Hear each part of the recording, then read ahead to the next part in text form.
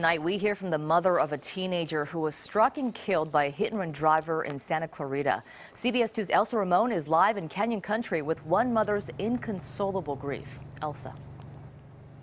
Well, Susie, the mother of the 15-year-old girl killed by a hit-and-run driver here in Canyon Country is just heartbroken.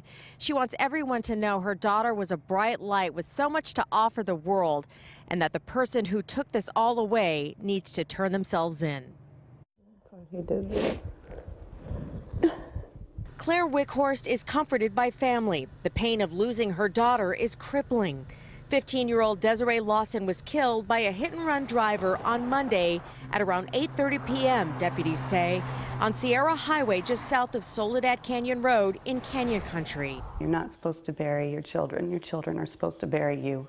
Claire wants people to know her daughter was not homeless, just a troubled teen who she pleaded with to come home after the girl left the confines of a group home. She got involved with some bad people, and there were people here who loved her and wanted her back home and begged her to come back. Claire says even though her daughter had been on the run since September, the teen always checked in and promised she would come home for Christmas. Instead, a GoFundMe page is set up for her funeral after someone left her for dead. Take responsibility. You know, she was not a throwaway, and we're all devastated that this is how she comes back home. Claire told me that one day her daughter wanted to be a social worker to help troubled kids like herself.